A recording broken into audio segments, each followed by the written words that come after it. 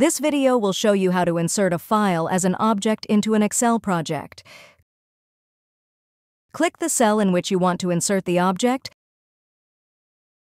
Click the Insert tab. Click the object icon.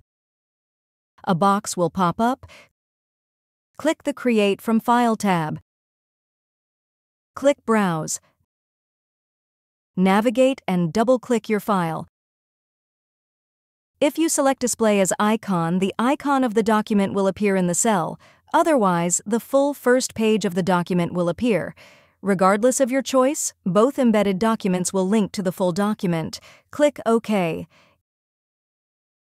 Inserting an image. Click the cell in which you want to insert the object. Click the Insert tab. Click the Pictures icon in the Illustrations group.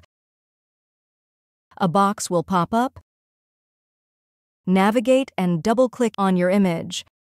The image is inserted into your document. You can edit the image using the Picture Tools tab.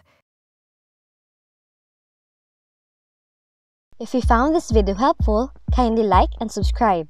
You may also click and turn on the notification bell so you can be notified from whenever we release new videos.